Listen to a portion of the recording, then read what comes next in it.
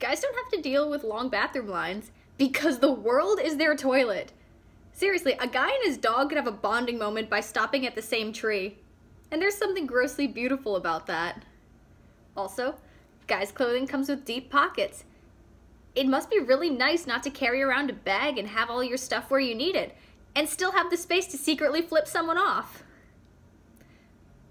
I'm also jealous of the fact that guys are more likely to do an amazing Smaug impression, or Batman, because that's very, very useful at parties, particularly when people are drunk.